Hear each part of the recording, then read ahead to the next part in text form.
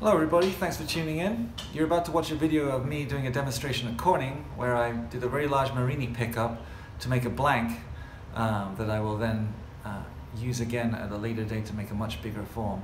I'm looking forward to speaking to you. If you call in and ask me questions, we can chat about the process or anything else. So take care and talk to you soon. Bye-bye.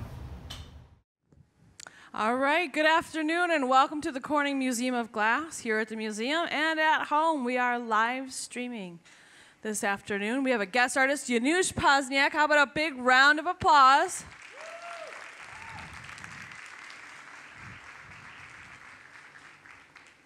And he'll be making a few pieces during this live stream. We have the Corning home team. We have Chris Rochelle and Tom Ryder.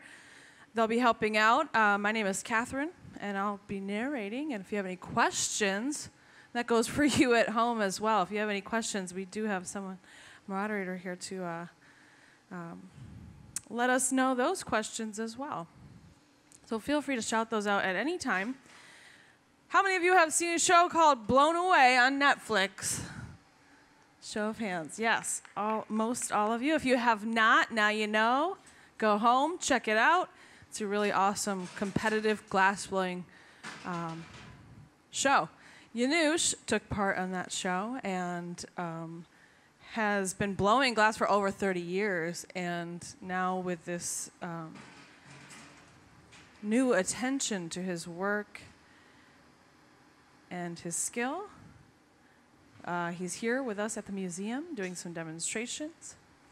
And we're pretty excited to have him here.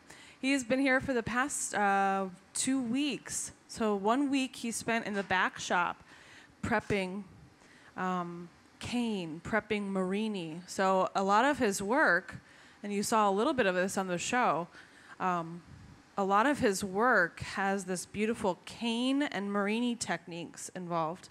And so cane would be these stripes or rods of glass, which you have to pull. And that's actually what he's doing right now. He's going to pull us, while we're waiting for this Marini roll-up, or Marini plate to warm up, he's going to pull some cane, which is actually pretty exciting because he's going to stretch glass from the back of the amphitheater, the front of the amphitheater, to the back of the amphitheater. And so your best place to view this is either going to be over here on this side. You'll be able to see him kind of run through. But if there was somebody that was really interested, you could make your way over to this side or watch from above. Oh, and so that's right, we are live streaming, so that means we have a live cameraman on the floor this morning, or this afternoon. And he is going to go to the side of the stage and film, so you'll be able to watch from where you're sitting, with a beautiful camera view. So here we've got, you picked up a little chunk of color? Yep, a little chunk of black color, and then there's some gray color in the color furnace over here on the other side of the stage. So he's got black running down the center, and then a beautiful transparent gray on the outside. Now with some canes, you would pick up a color on the inside, and you would gather a couple times in the clear. And that would give you the spacing, the clear spacing to make that beautiful lattice pattern or that reticello pattern that Janusz is very fond of making. And so for this, he could certainly make a reticello piece out of it, but he's probably going to use it for something else. There's a few pieces up here on the table. And this is essentially what we're going to be making for the live stream, and it's this cup, this Marini sort of Grawl cup. And so it's got this beautiful Marini pattern. And in each one of the little Marinis, there are these lines or dots of cane. So he takes the cane, once he pulls it, you're going to see him pull it. Then he's going to bundle it up, just like this. Then he picks it up again. Probably he'll add, another color over top of it. So in this case, he's got some gray with a thin layer of an orange color, a saffron color, and then pulls it again. And so the idea is you get this really beautiful sort of kind of dotted line look, which is really quite amazing. And you can come look at these pieces up here a little closer on the table. So some of the pieces he's been working on. This is the Marini. If you can, you might be able to, once you come up and look a little closer, you'll be able to recognize it in this pattern here, little celery shape.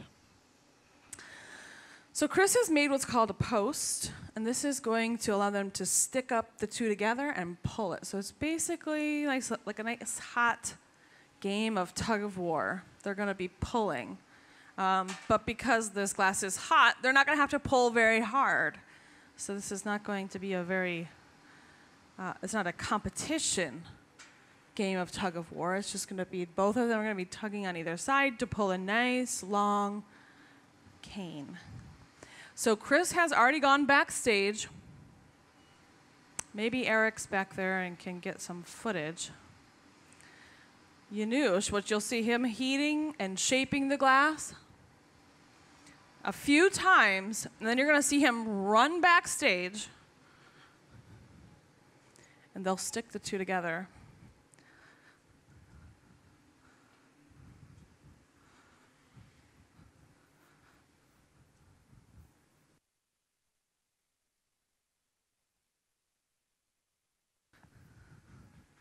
All right, Eric is all set up in the hallway, so you'll get a nice view of this.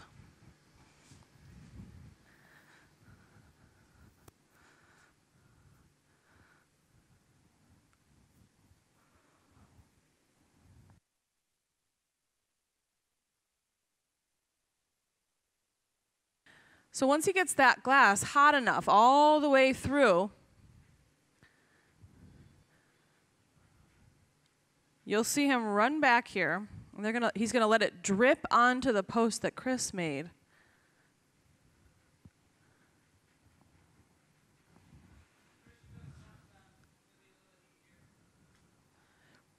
So he said he needed another heat. He wants the temperatures to be even all the way through.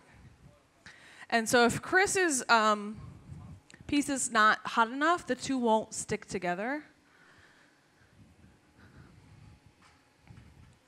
And so Janusz told Chris to come on back and give it a quick flash. And that flash heat is what's going to allow the two to stick together. So timing, temperature, and teamwork are all really important. You'll hear us talk about that quite a bit if you've seen any of our demonstrations or live streams. All right, so Janusz is getting this as hot as he can get it. It's moving around, but not out of control. He'll come out, he'll run back, he'll let it all drip onto, watch this. Oh, that's a great view, Eric, thanks.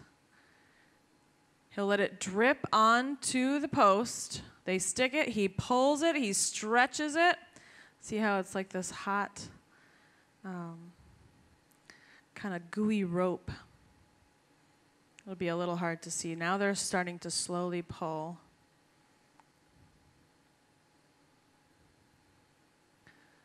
And they will pull and stretch this. He'll make it all the way to the back wall. So one step at a time, pulling and stretching.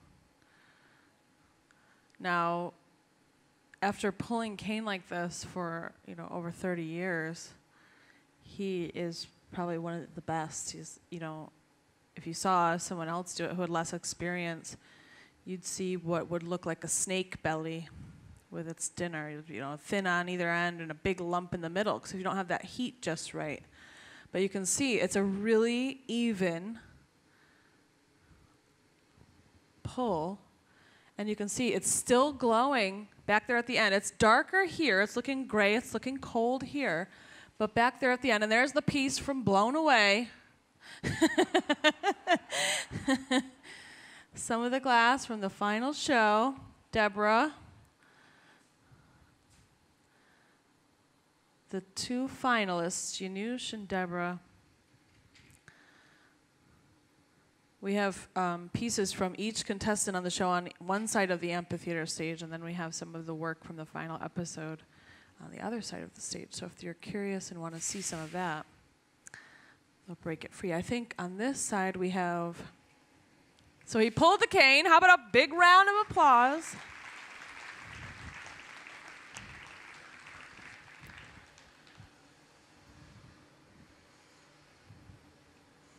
And he stretched that and pulled it all the way across.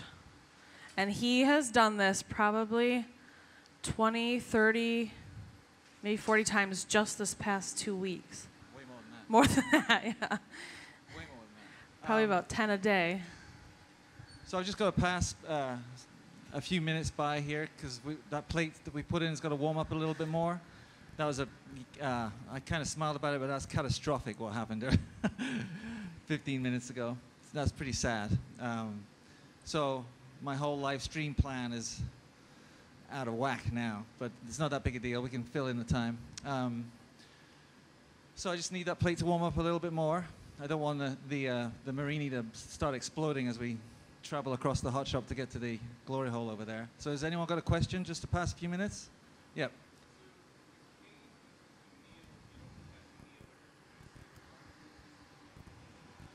It's small enough that the inside and the outside don't cool at such a different rate, and it'll stay together. And also, if it's that thin, well, pulling any cane sort of self-anneals in a way, because as you stretch it, all the molecules actually are stretched and lined up in the same direction.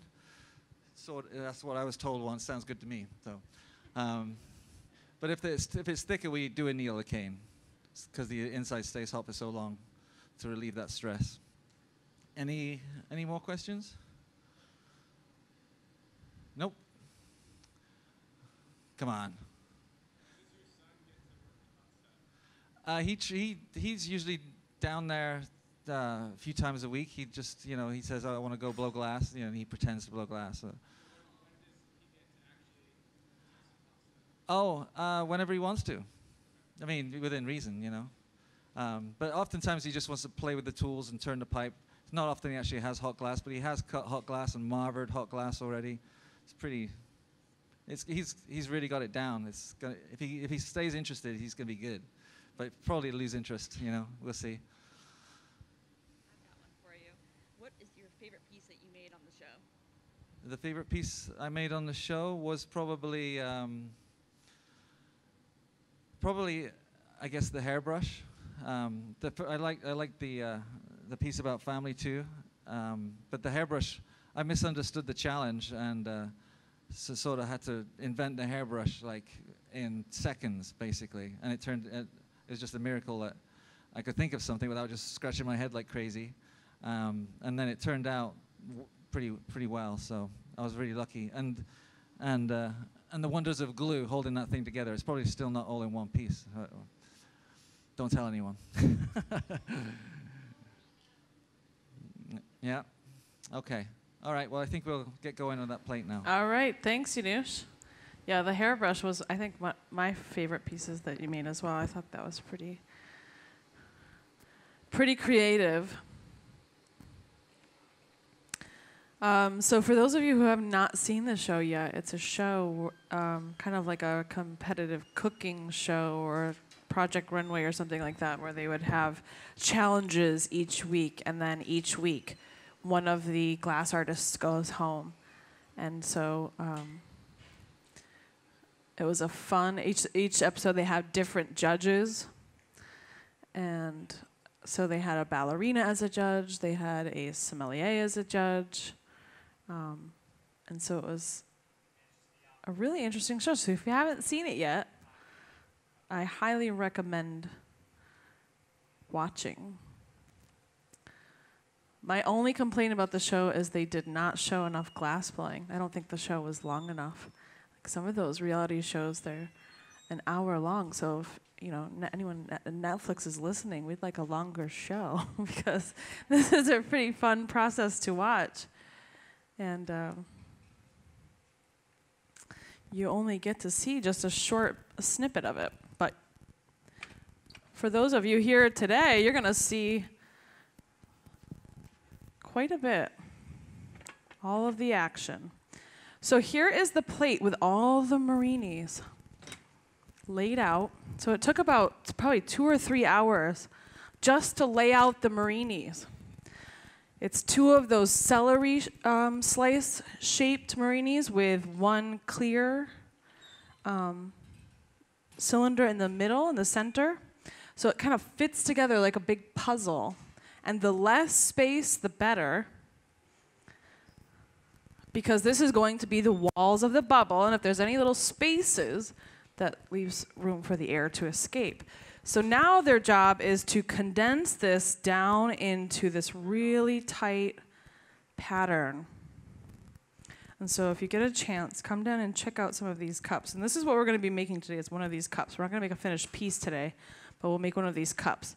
Because making just one of these cups takes a couple hours.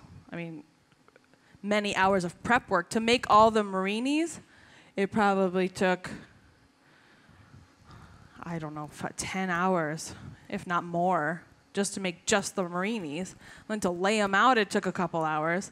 Now to roll it up, it's going to take a couple hours. And then, after all that work, then you have to make the piece. And I don't know if any of you have seen glassblowing before, but sometimes things can go terribly wrong. And so making work like this is extremely challenging and stressful because you make a piece, but you've put so much work into it already, and if it doesn't turn out just right, then all that hard work is still practice, but you want something to come out of all that hard work. But Janusz is an excellent glassmaker, and very rarely I think things go wrong. So when we have a small kind of roll up or something, we'll take a couple of these little steel taglios and we'll squeeze the glass.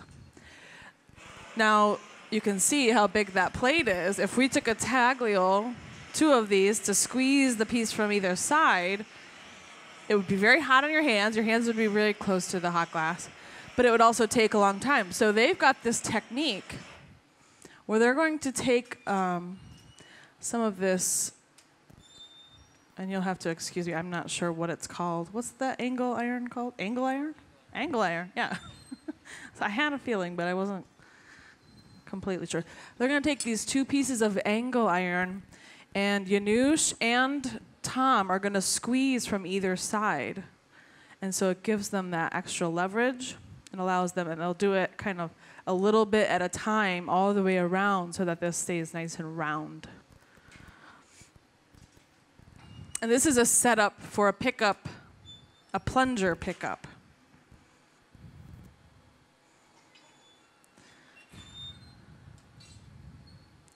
So here they go. They're going to take those 2 pieces of angle iron and squeeze. See how it's slowly kind of compressing and squeezing together?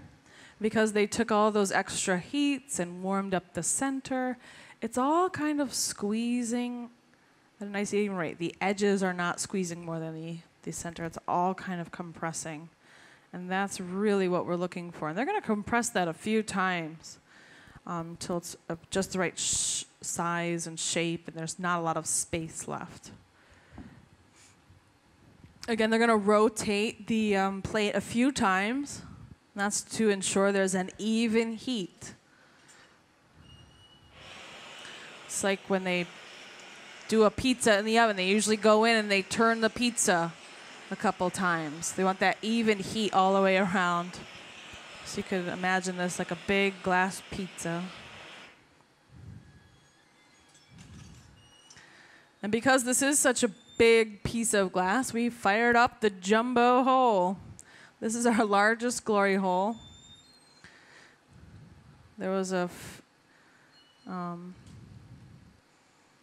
from the show Blown Away, they had just one size oven. And it was a fairly small size oven, but there was one episode where the oven was too small or the piece was too big. But here at Corning, we have quite a few sizes of the oven. This is a smaller setup over here. This is our assistance bench. So this is one of our smaller holes. And then our everyday hole, which is the large size hole, which is, we were using this morning. We've turned it off. And then over here, we only light this one up a handful of times throughout the year.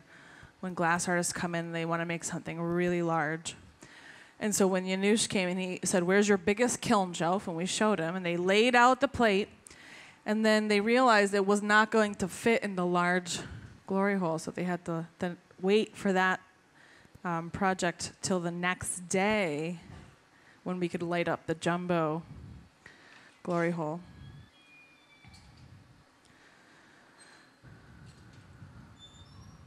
So it has one more set of rings on there, but for this piece we won't need those extra set of rings. This is perfect.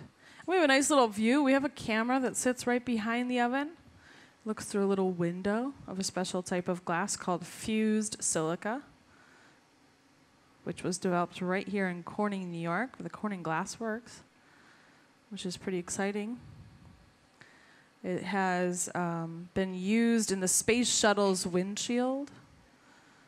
It's used in the optical fibers of fiber optics. And we use a little piece of it in the back of that oven to see what's going on inside the glassmaker's oven, which is something you don't get to see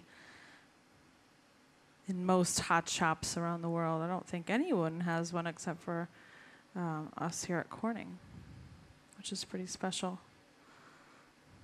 And that's for you to see what's going on.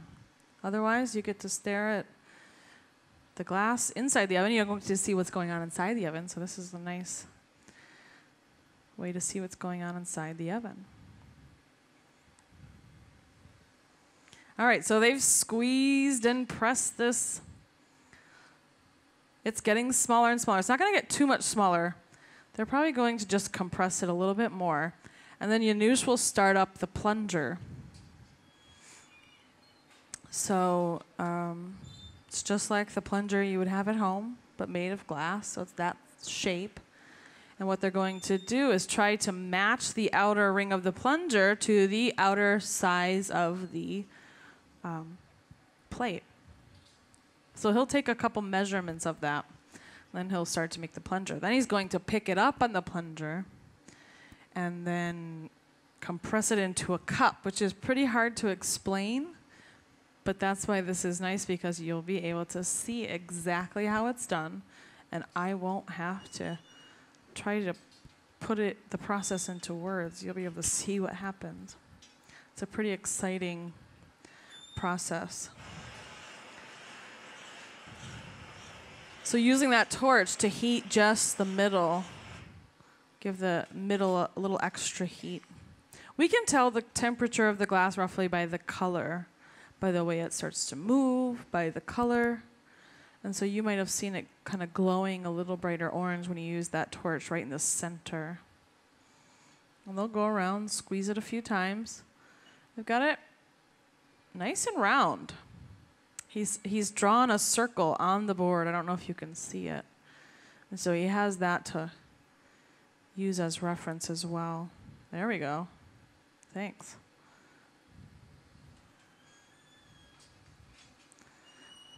I'm back into the oven.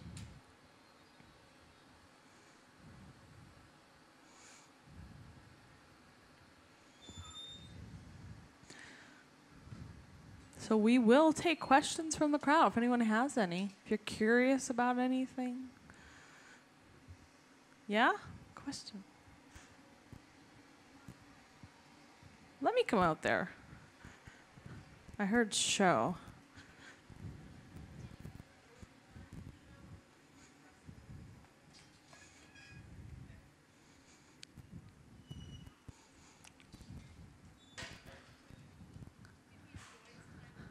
Did you enjoy your time on the show, or was it stressful? I think it was probably both. Even if he enjoyed it, I think it was probably a little stressful. Let's see. Once this goes back in the oven. Janusz, did you enjoy your time on the show, and was it stressful? It was extremely stressful when I wasn't blowing glass. Right. All waiting. But did you enjoy the show? Yeah. Yep. Yeah, he enjoyed the show, and he said it was as stressful until he was blowing glass, and then it wasn't stressful. Because that's what he's used to, you know, I think the waiting and maybe filming some of the, you know, we went up for the final episode. We got a little taste of what it was like for them filming for, I don't know, the 3 months that they filmed. Because there was a lot of times where they'd film you walking in, and then you'd have to stand there for half an hour or 45 minutes until they got the right shot, and then they'd have you walk out, and then have you walk back in and film just you standing there. And so before they even got any of the glass blowing, when they were introducing the challenges and then doing all this other filming, that was probably pretty stressful. And then thinking of like, what am I gonna make? Because I don't think they got much time. I think they were given a challenge, and I think maybe sometimes they got an overnight to think about what they were gonna make. But it all had to be done pretty quickly on the fly, and so he said, yeah, it was not stressful when he got in the shop. Because that's what he's used to doing. You're used to being a glassmaker, you're used to the process. It was probably a little stressful not working with the same team every time and working with somebody new, because they had assistants from a college up in Toronto, Sheridan College, and so they had a different college student every challenge, and so that might have been a little stressful, not knowing who you're going to work with and if they've ever worked with the process that you're working with. Where was it filmed? Up in Canada, outside Toronto. Not at the college, no. No, it's a hot shop built just for the show, and they call it the largest hot shop in North America, which I believe it is. It had 10 reheating ovens or glory holes, and it was a very large space built just for the show. And so it's actually it's a set. They made it look like an old glass factory, but it was not. And so they did an amazing job making it look like an old glass factory or an old glass works. Hi.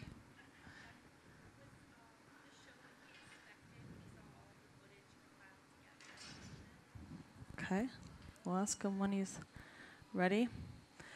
The question was the show what he expected once it was all put together, once the filming was done? Was the show what he was expected? And I can answer this for myself. I know you weren't asking me, but I can give you a little insight of when we were filming, because we've got Eric here on the floor filming what's going on, and they had I don't know how many camera guys were there, Eric? It was like 10? No. Probably about 10. 8 to 10, yeah. And they had these big monitors on the camera, so we could see the shots that they were taking. And they were the most beautifully filmed shots. Like, they were zooming in and getting these really beautiful, high-quality images of this process. And so we were really impressed. And we thought, at that moment, we thought, this is going to be something. This is amazing. It's not just like, a random camera angle. They were, filming on those cameras that move and zoom in and do all sorts of fun things. I don't know all the terms. You'll have to. The cameras that zoom in and move. But I'm going to have to wait till he's, maybe on the second gather I can ask him what he thinks.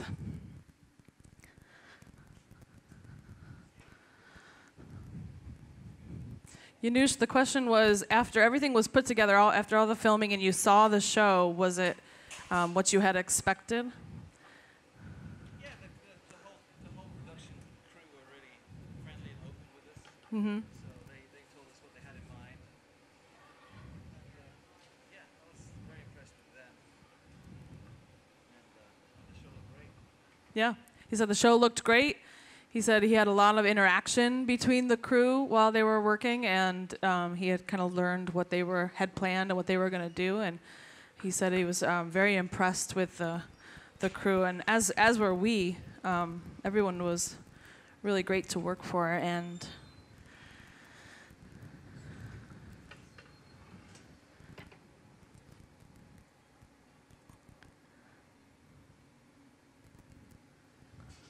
just an excellent production company.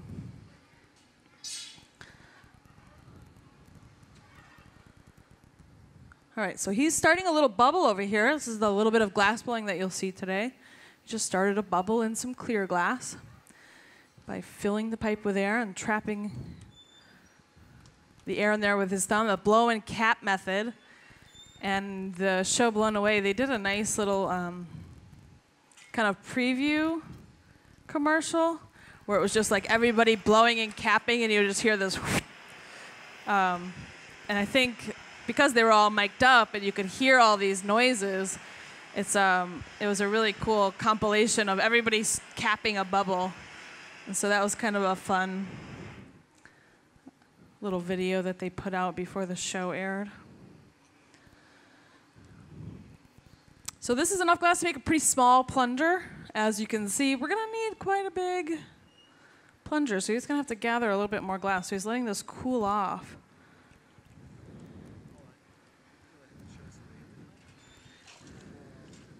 I'll grab him.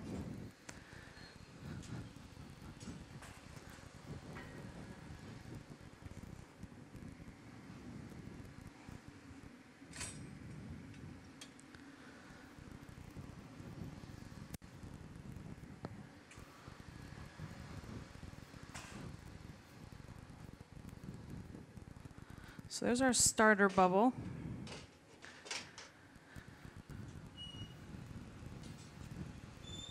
He'll go in, he'll gather out another layer of glass.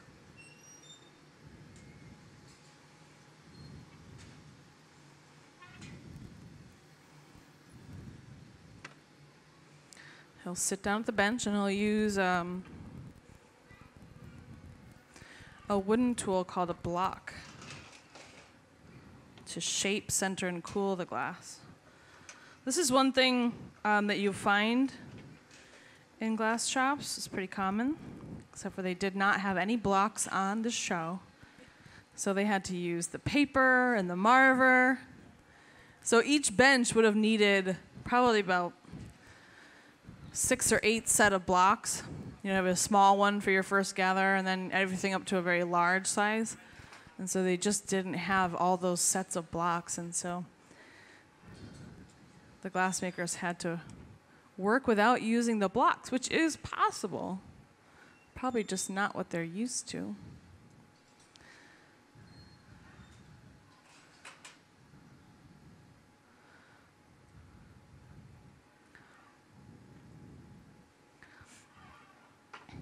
So he's going to blow that up a little further. These guys are kind of just they're just going to keep the whole thing nice and warm, nice and soft until Janusz is ready and he's got the right size plunger and he's got that all shaped up.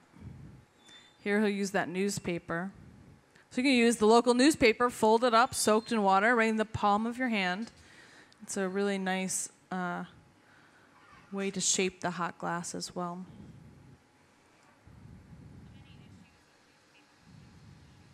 What's that? How many issues of newspaper did they use for the show?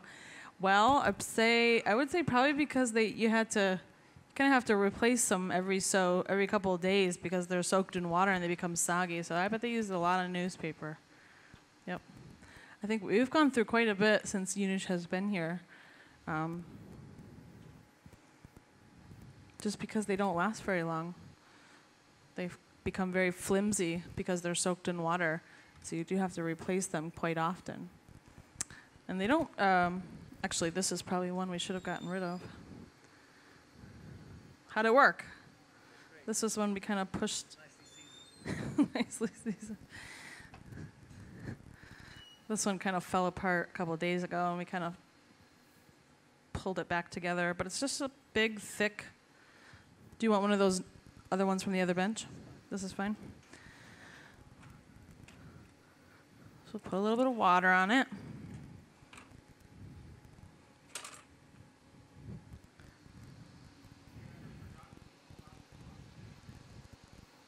The glossy pages? I don't think we've ever, no, because you have to lay it out sheet by sheet. You usually take out those glossy pages. Yep. I'm sure somebody has, or somebody wasn't told that you should take out the glossy pages. But everybody is very, everyone makes a paper differently. Everyone uses different paper. There's some people that only like just the plain newsprint with no print on it. There's some people that like certain newspapers because they use a high quality paper. There's probably some that don't use the comics because there's a lot of colored ink. So it's pretty much personal preference. Now we get asked a lot, do these pipes get hot? And they certainly do. And so we have this pipe cooler, and that just cools the glass off with cold water. Or cools the pipe off, sorry, with cold water. That way he can grab the pipe a little closer to the glass and has more control. So he'll shape this up into a nice big bubble, and then eventually he's going to open up the tip of it. And that's going to allow him to open this up into a big dish or disc that will become the plunger shape. So a nice shallow bowl shape. So he'll blow it up a little further, and then probably with the tweezers, he'll pick a little hole in the very tip of it.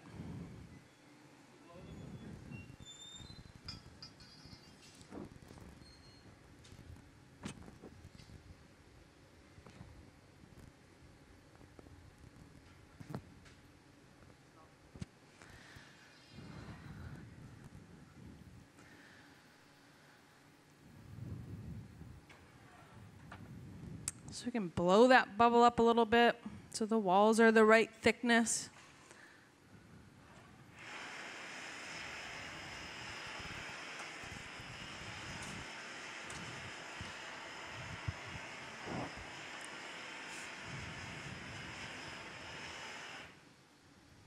He'll shape it up with the paper. Now he's going to use a little map gas to heat just the tip. So we want to control the temperatures. So we want everything to be at just the right temperatures. We want the back end to be a little colder. We want the area that he's going to kind of just take those tweezers and pinch it open to be the hottest and the softest. So here he goes with the tweezers. He goes in, you kind of open the tweezers, and you kind of just dig in until it becomes nice and thin. By spreading the tweezers apart, the glass becomes thinner each time.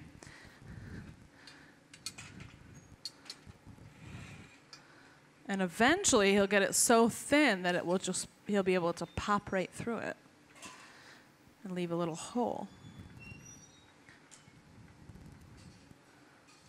Which seems pretty tricky, but once you learn how to do it, it's pretty straightforward.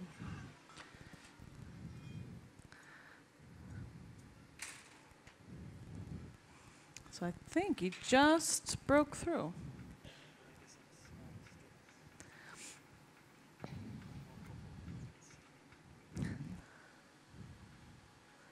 All right. So he's going to open this up. Did you get a caliper reading? You got it over here? Okay. So he measured the plate. See how big he needs to make the plunger. So now he's going to open this up. Open this hole up to the right diameter.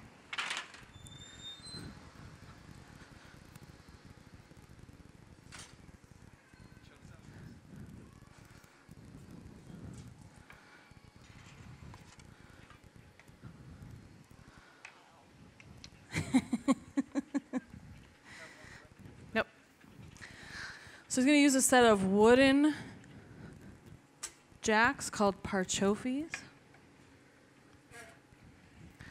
So when you're opening a bowl or a shallow plate and you have to kind of pull the glass from the inside out, those parchofis are a really nice tool to use because they'll allow you to kind of push the glass without marking it up a lot. Take a quick measurement. You can see it's already starting to look more like a plunger.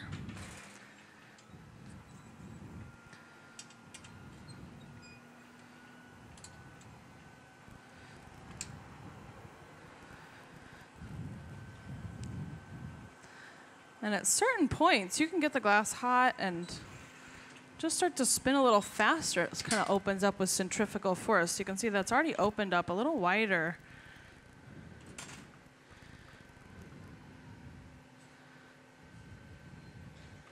We've got a really large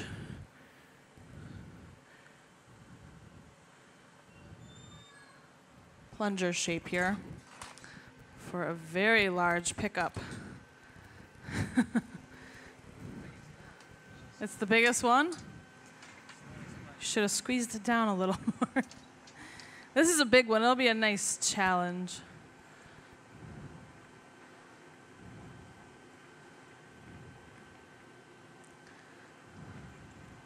There's not many people that do this on this scale. There's probably a lot of people that try this plunger technique, but this scale is makes everything that much more difficult.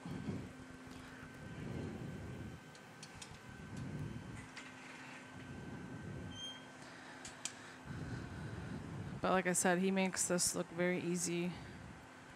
I can assure you that what he's doing right now is not as easy as he makes it look. And that's something you see with experience, you know. It's just the same thing with musicians and athletes. The more you practice and the more you do it, the easier it looks. All right, so he's got a nice size. They're going to take a quick flash, and he's going to take a quick flash, and we're not going to stick the two together. He's going to stick the two together. This is a one-shot deal.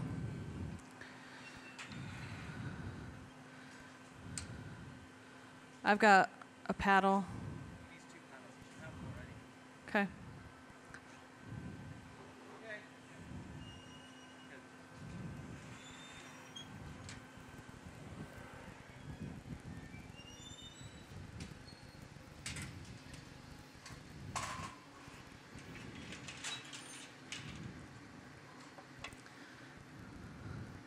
So he's going to go over.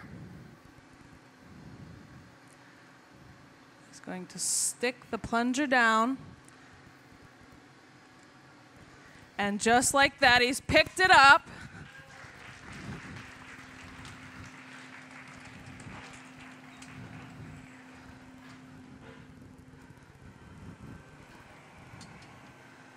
And we're going to take a little time to switch out the yoke over here.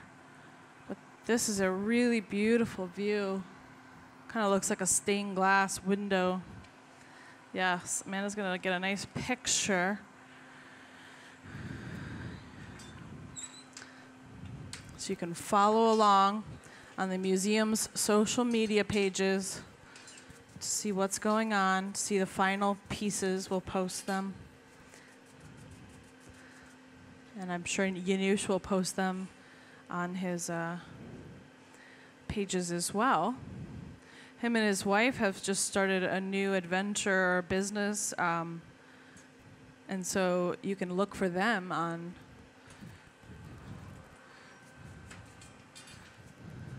the internet as well. And so they'll be posting probably a lot of these pictures as well.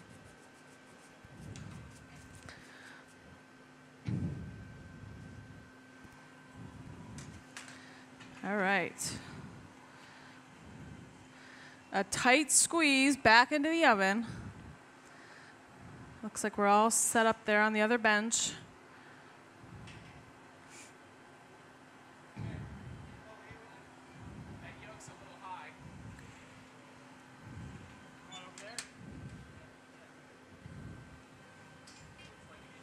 So we're gonna switch over to the other hole. He uses this corn husk broom to brush away any kiln wash that might be on the piece. There's a little bit of kiln wash on that plate.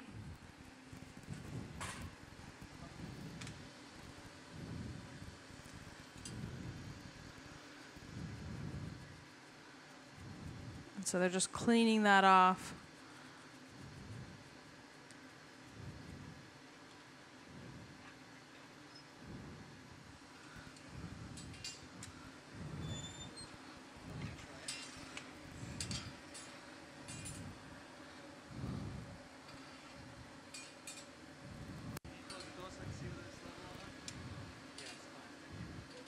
Okay. So we've got this picked up. Now it's time to turn this into the cup. Or I can't remember. Do you call the cup something else? Blank. A blank? Yep.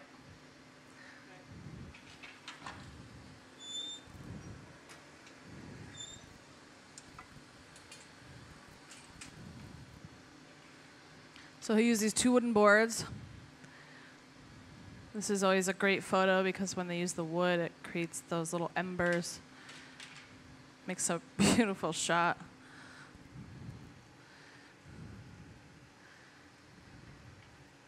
That'll be a good one for the social media. Lots of sparks, lots of fire.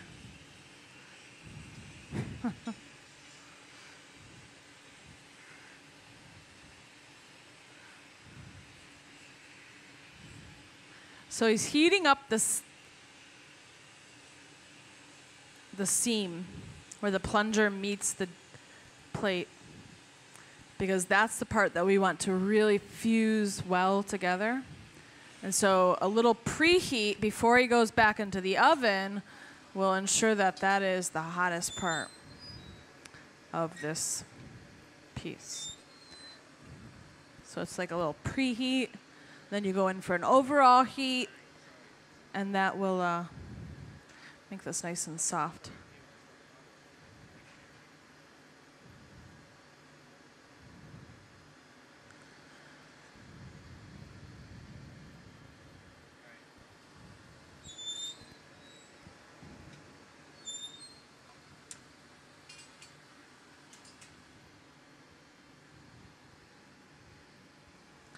So Chris is turning, Janusz is pushing and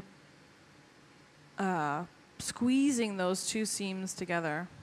So actually Tom's even going to jump in and help out Chris because there's a lot of resistance on the glass. The more pressure you put on the glass, the more resistance it causes. That's why it's nice to have a nice big team when you work with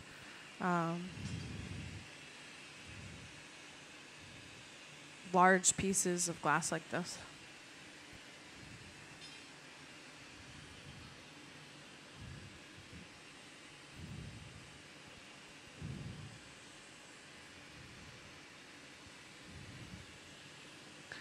So these Marinis are fused together in a way, it's almost like a hot glass mosaic.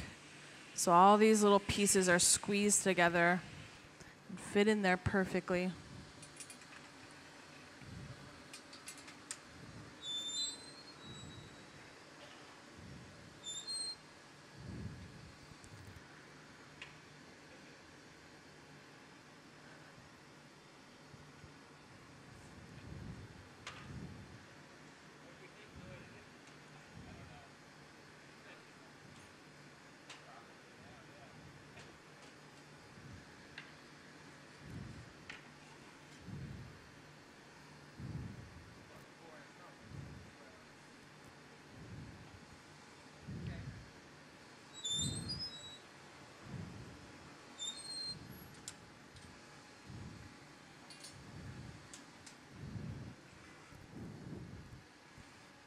Any questions?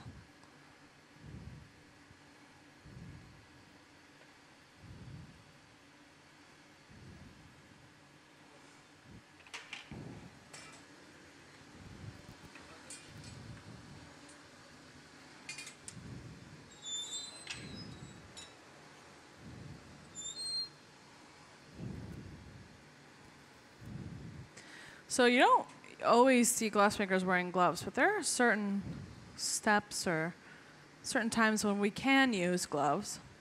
And this being one of them, where he's pushing the glass with these wooden paddles, and his hands are really close to that hot glass that's throwing off a lot of heat. And so throwing on a set of gloves at this point is pretty helpful.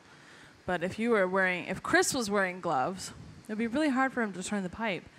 And so you don't usually see glassmakers wearing gloves unless they're, outside the bench and not having to use any of the tools or turn the pipe.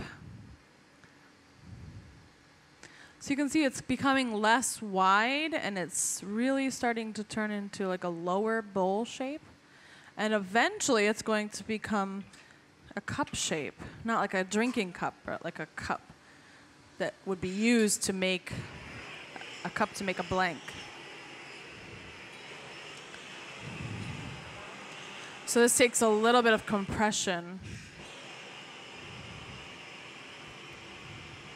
A lot of reheats to kind of squeeze this all together.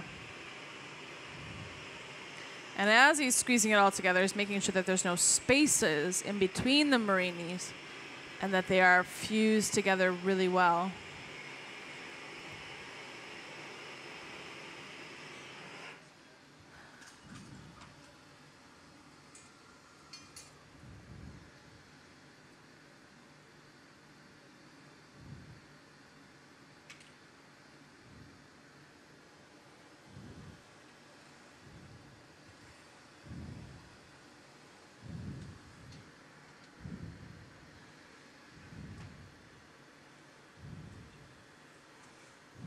So now at this point, he can jump in and start to take some heats.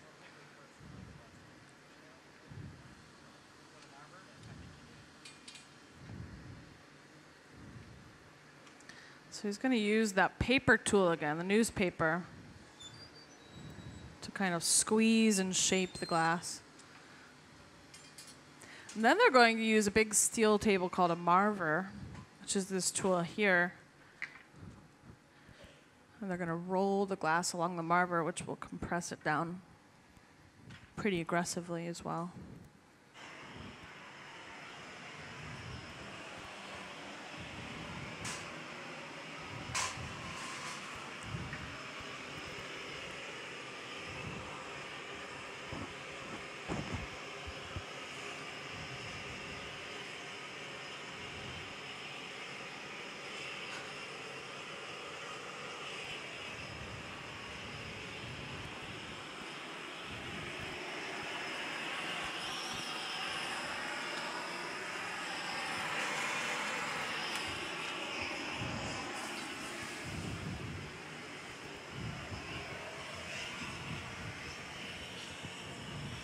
That's a little bit of compressed air.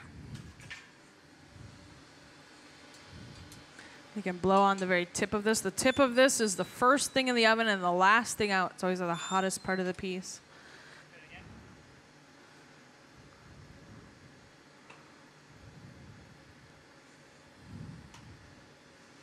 So you can use that air to kind of cool off the tip before they go back into the oven. And that part won't get as hot.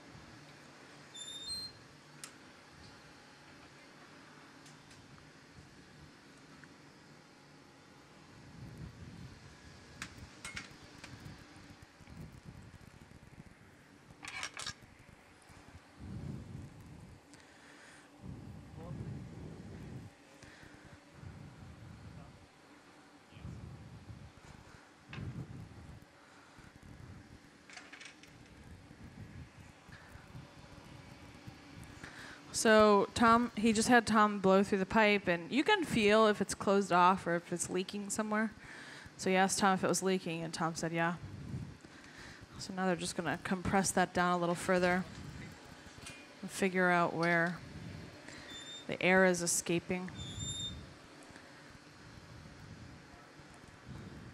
So it looks like he's going to come over to the marver. You can usually tell where a glassmaker is going to go, because they usually look while they're heating. They look to see if the table is clear, if there's anything in the way, because he's going to come so quickly to that marver that if there's something on it and he gets all the way over there with that amount of heat, he's not going to be happy. Same thing with the bench. If they're going to go back to the bench and they're going to do something specific with like a shear or a tool, they might look to see if that shear or that tool is there and ready, not just there, but not at the bottom of the pile of the tools, right where he can grab it. And so that's something as assistants and glassmakers who are working with other glass artists, kind of these nonverbal cues that you can look out for.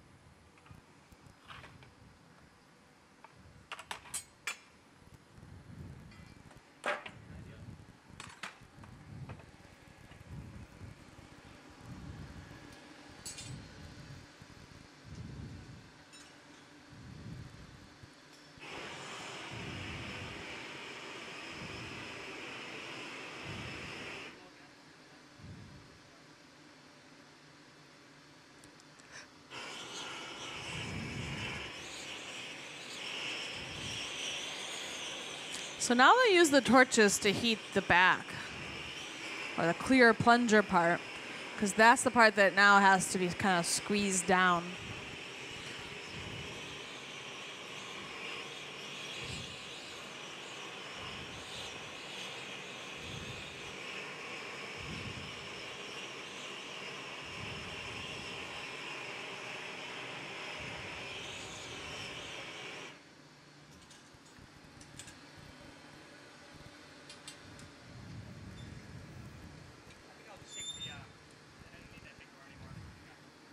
Okay.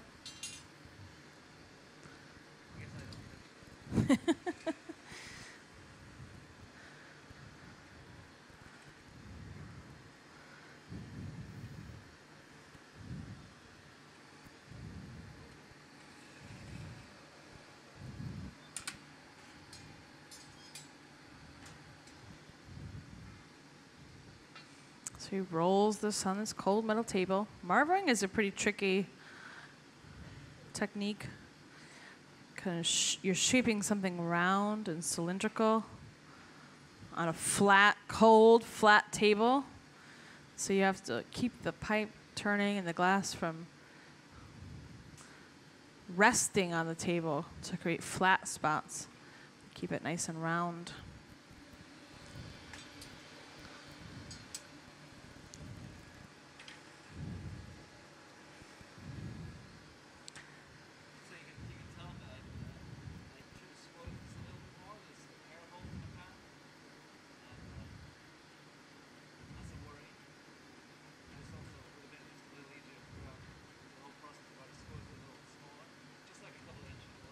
Okay.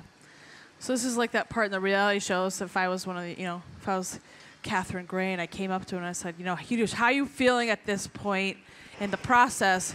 Janusz says he didn't squeeze it and compress it as much as he wanted to on the plate.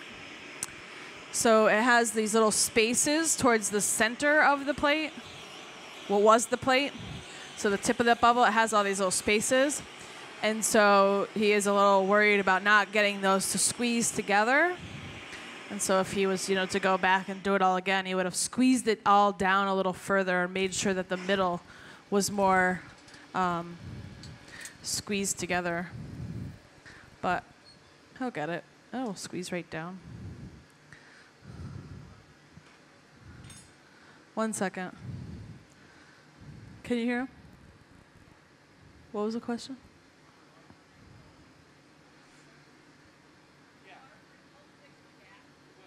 Yeah. Marvering will help fill the gaps, yeah. Because you're kind of squeezing and pressing the glass down. So marvering it, squeezing it, that will all. Spinning really fast in the oven will not. Spinning really fast in the oven will pull the glass wide and stretch those holes out. And so you'll see them, they're turning fast now, but he's got a tool on it. But you'll see them turning nice and slow in the oven. And that will keep things from wanting to spread or fan out.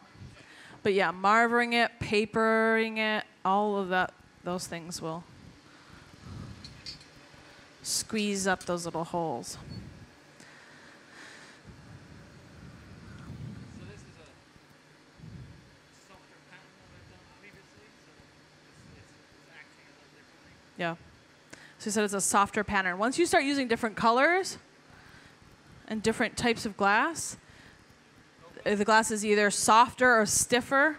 And so he said this pattern, these colors are softer than what he's used to making. And so that is an added challenge. You get used to doing something a certain way with certain colors, and then you go to try it with another color, and everything feels a little different. You have to take different heats. You have to squeeze things a little differently. And so once you start adding different colors, your process has to change a little bit. That's why beginners, they always want to use color right away. But to start off, usually an instructor will have them make lots of things out of clear, because just being able to get the right shapes and the right thicknesses is hard enough when you can see the thickness. But when you start adding different colors and they move differently, then it's harder to see. And so usually as beginners, you start off with making a lot of clear things and then slowly add in colors. And when you start adding in colors, then everything just, you go right back to square one. You have to kind of start over and learn the whole process over again, because once you add the color, everything changes. Do you have a question? You'll have to wait till he's done using the torch, because it's a little hard to hear over the torch.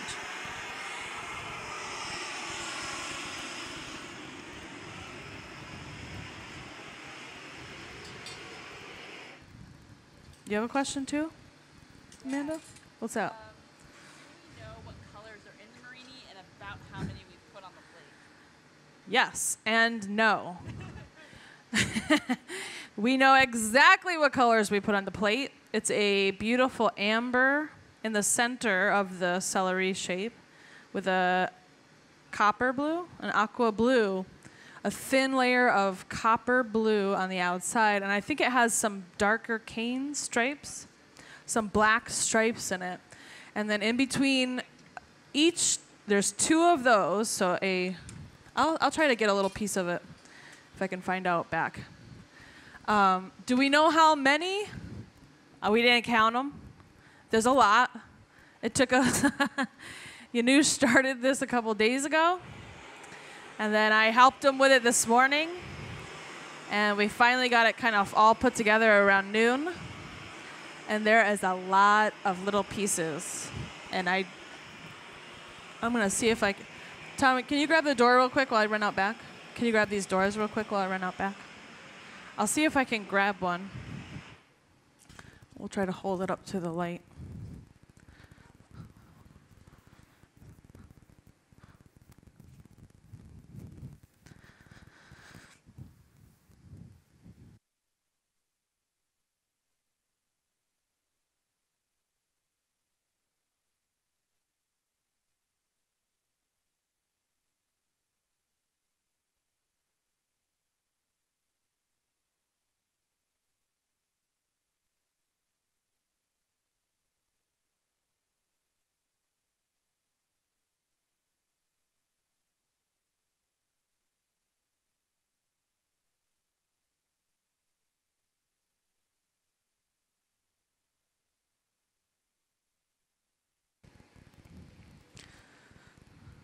All right, so he's going to marve that once again.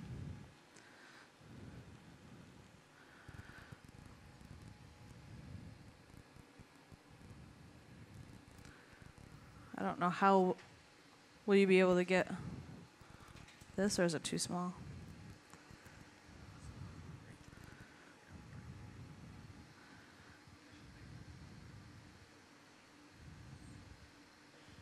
So there's the little Marini. You can see it's sort of amber in the center, and then it's got that thin layer of copper all the way around. And so there's all these. There's two of them put together with a little bit of clear in the center. It's kind of like a little hot dog.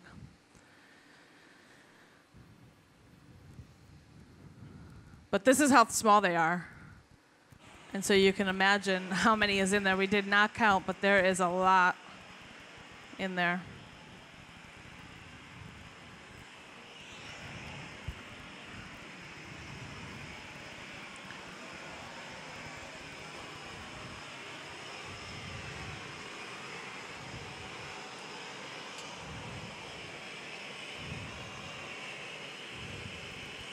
So Janusz came to Corning and he was hoping to use a furnace with color in it. And so we have a little color pot. And so we melted a few colors for him. We melted a beautiful amber, a nice copper blue, a gray, I think a green color.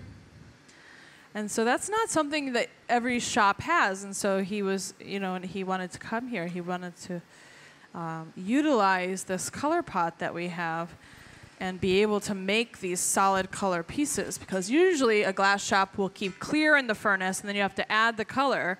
But to get that solid bit of amber in just the center of the Marini, the only really good way to do that is to have a furnace of the amber.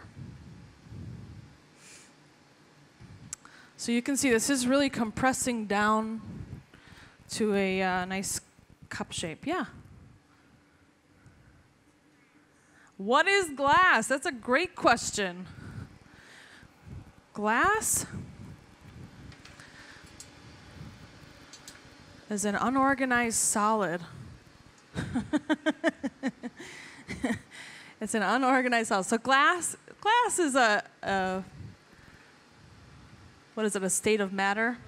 So actually, I think Jolly Ranchers are glass. Not like the glass that we think of, but glass is a state of matter. So you can have candy that's glass, and you can have the glass that we're familiar with. So this type of glass that we're using is silica, soda ash, and limestone. So those three ingredients make our soda lime glass, and it's the most common glass in the world.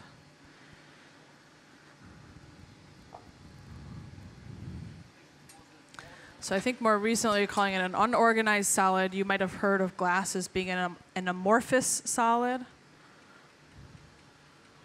But yeah, most glass is made of silica sand. Not all glass.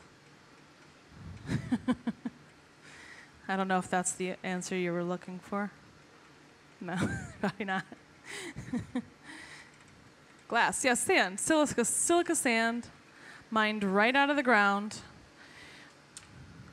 Here, Janusz is going to use a wooden block on the floor. So he's going to roll and rotate the glass right in the block. This will compress it as well. We'll keep it nice and round. So it's like those handheld blocks we were using on a stick.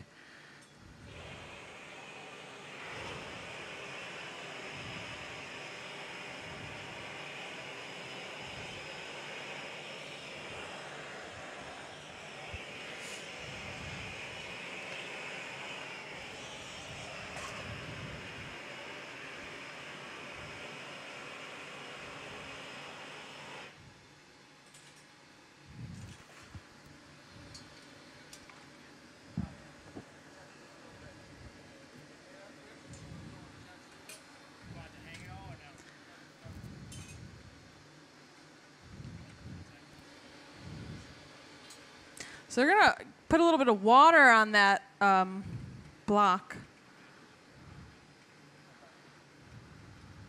just to keep it wet. Now he's going to use these steel tools called jacks to start to squeeze down the bubble. So these are, if you light the jumbo glory hole, you might want to have a jumbo set of jacks. So these are our largest jacks.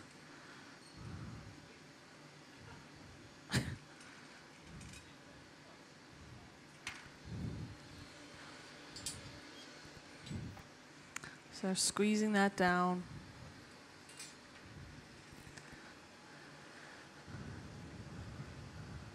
We'll go back for a little heat. The glass is pretty thin, or relatively thin. It's probably a little under an inch. And so they're going to the glass is going to heat up very quickly, but it's going to cool down just as quick. So they have a pretty short working time compared to when the glass is really thick and fresh out of the furnace.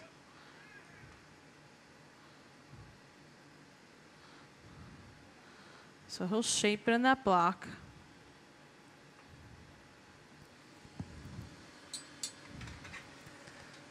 Until we get just the right shape. Then the next step will be to kind of cut that line in a little deeper. We're going to punty the piece and flip it around. How much do we think the piece weighs? I have not touched the pipe, so I have no clue. Chris or Tom, you want to give us a nice guess? It's really hard. Too much, yeah. I'll tell you, it's heavy. I can tell from looking at it that it's really heavy. I know the pipe itself weighs about 8 pounds because we've weighed the pipes. So the pipe weighs about 8 pounds. The glass there's probably about 5 or 10 pounds of glass. Between 5 and 10. I would say closer to 10. So 15 pounds. But now imagine if you were to pick something up that weighs 15 pounds and hold it close to your center of gravity, it's not that heavy. But if you pick it up on the end of a pipe and you're holding it way out there like on a shovel, so I don't know if most of you live in upstate New York, if you've ever had to shovel the driveway, but you know a big load of snow on the end of a shovel is not light, it's pretty heavy. And so the fact that all that weight is out on the end of a pipe and moving around, it's going to feel a lot heavier than it actually is. It's going to get a little lighter pretty soon because we're going to break it free from the pipe that has all that clear on it. So all that clear is just part of the process. It's not part of the piece. And so it's going to get a little lighter eventually. And then eventually, when they make the actual piece out of this cup, they'll add probably 2 or 3 layers of glass on top of it. So, yeah, it's a lot of glass. It's pretty heavy. But that's like probably the most common question. When we start working like this, people always want to know how heavy it is. And it's such a hard thing because we can't put it on a scale and we can't weigh it, so you kind of have to guess. And it always feels heavier, so you want to say it's 1,000 pounds because that's what it feels like. But it's probably only 10 or 20. Less than that. But it feels a lot heavier than it is.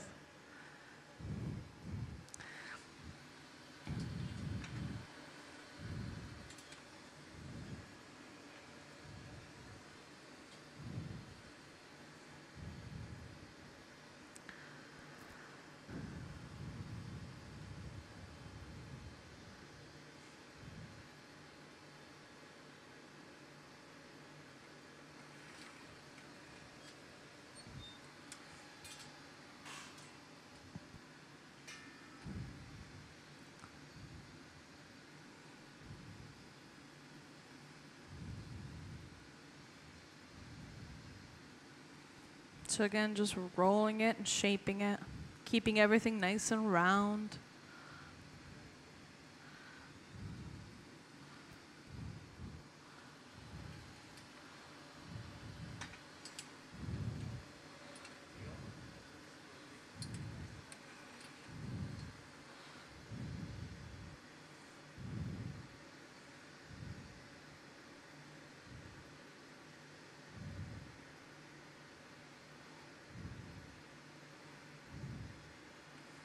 Yeah, this is sort of the grand finale of a long 2 weeks. He's been working non-stop.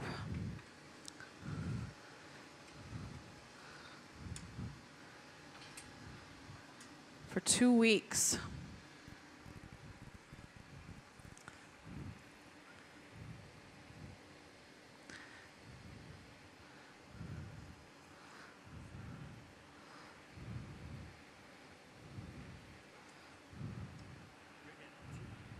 Yeah, I need a shield too. See, my job here is to shield the glassmaker, but my hand is so close, I should have thrown a glove on.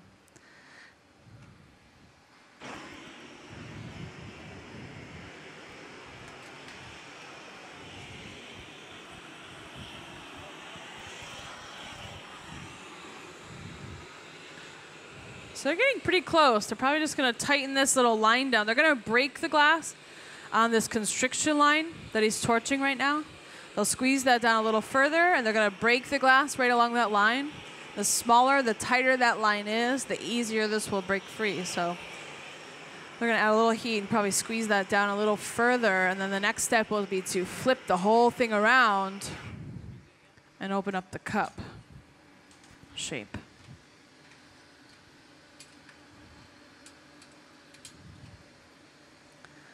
So he's going to squeeze that again.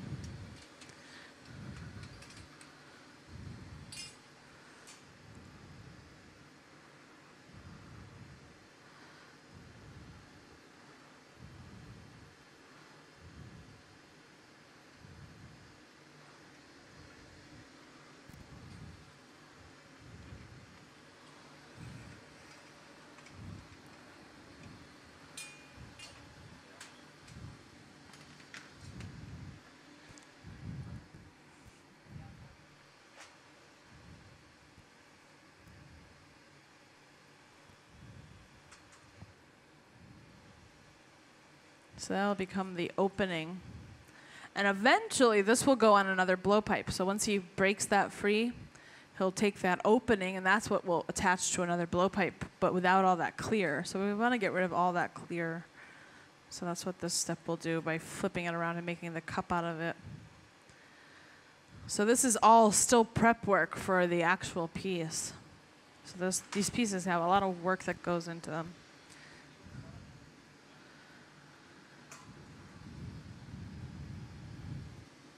So Janusz is now going to make what's called a punty. The punty is just a little bit of glass on the end of a solid rod, which will act as glue.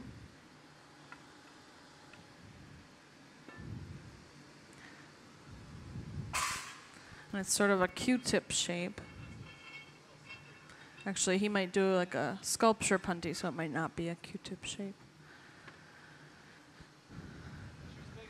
Tom's drawing a chalk line, and that's going to give them a target to shoot for, so to find center, because they want to flip this around and make sure that the piece is still on the same axis, still nice and centered. So making that little chalk line, which we'll brush off, just gives them a guide as to where to stick the punty. Otherwise, you're kind of just aiming for center, and you don't always hit center. So it's nice to have that little, unless you're, yeah.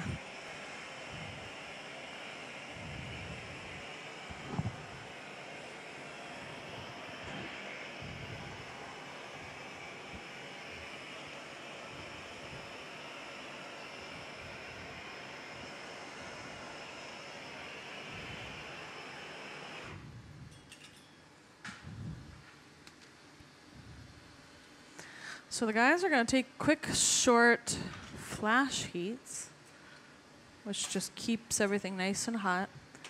And Janusz is making a cold core for the punty. He'll go in for a second gather of glass. So this will allow him to take a nice big punty that's kind of cool and stable in the center.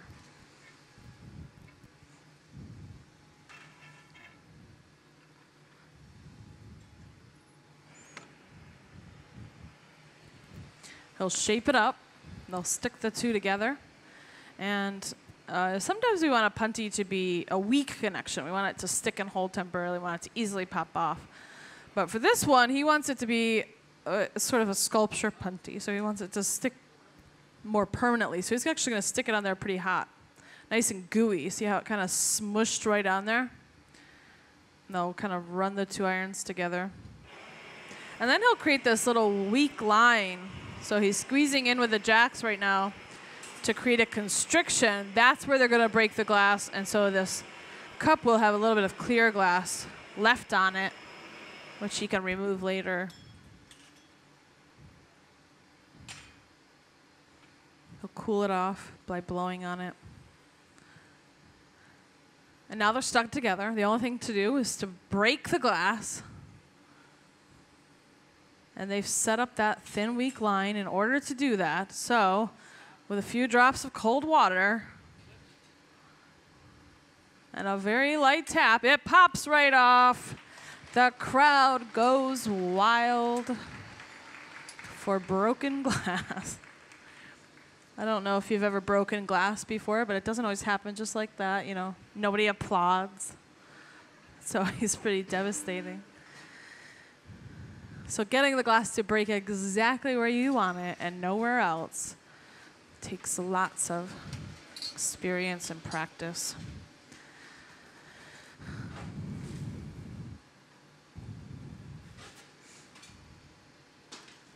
So now they're just going to clean up the front edge of this. Probably remove that little bit of clear. And so he's probably going to shear it. He'll probably cut it with a set of shears, which is fun to see. You don't always think of glass as being something you can cut through. But when it's hot and soft like this, it's pretty easy. So Chris pulled out those shears. He's going to lay those out.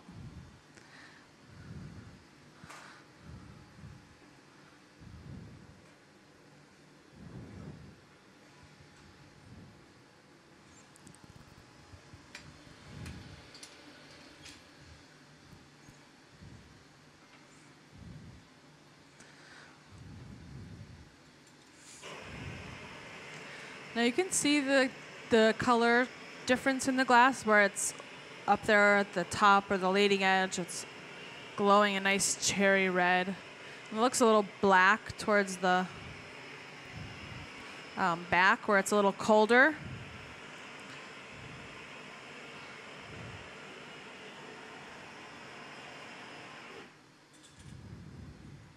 So he's going to spend a little time concentrating the heat there just at the top.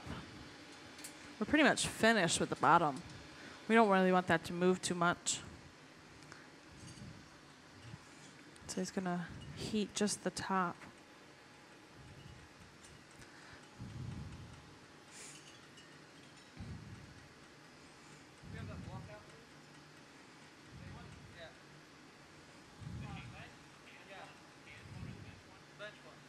So they're going to use that bench block again. So they lay it out, put a little bit of, spread the water around a little bit. You can just turn the glass in the block.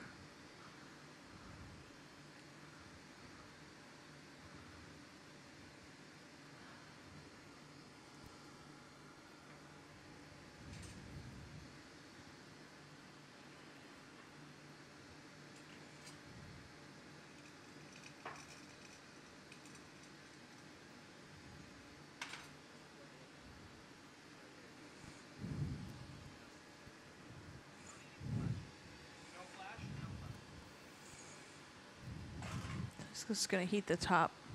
He told Chris no flash, which means don't go all the way in, just heat the very top.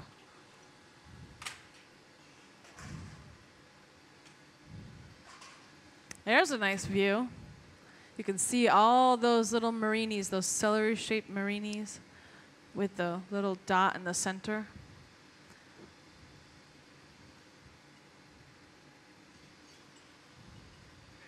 Almost looks like a type of coral.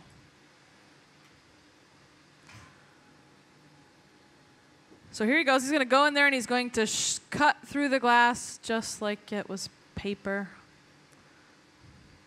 Tom is using a set of boards to shield his hand from the heat.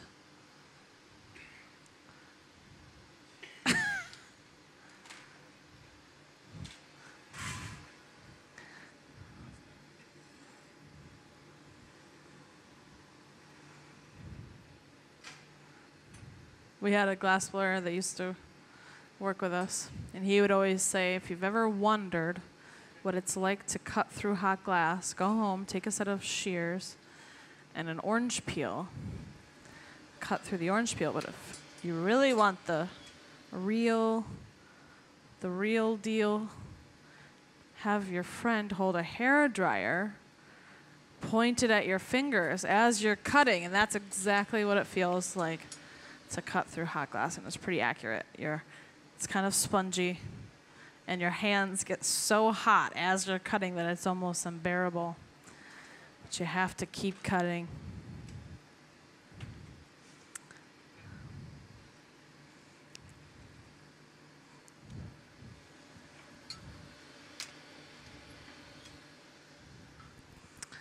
So he'll shape that up. Tom's going to help him out with a wooden board. They're going to paddle the lip. That'll just make sure that the lip stays nice and straight. And this is the cup shape that we're looking for. Like I said, it's not a drinking cup. It's just a cup with all the color on it. And then eventually he can warm this up in an oven and pick it up on a blowpipe, and that will become the bubble. So he could actually attach if he wanted to work, through the night. He could get a blowpipe right now, put a collar on it, stick it up, gather over it a few times, and by 9 o'clock tonight we could have a nice big piece. But I think for this demo, I think he's finished, and we're going to put this away into a slow cooling oven.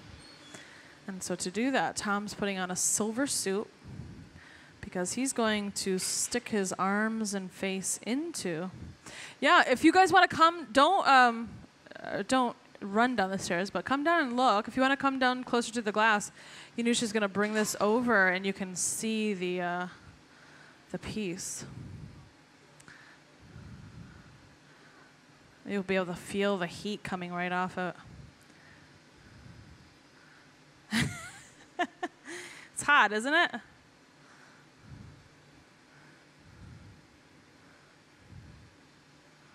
This is the up close.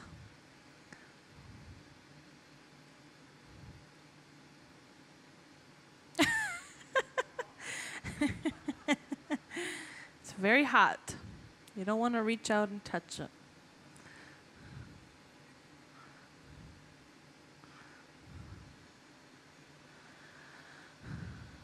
There's a nice close-up shot for you.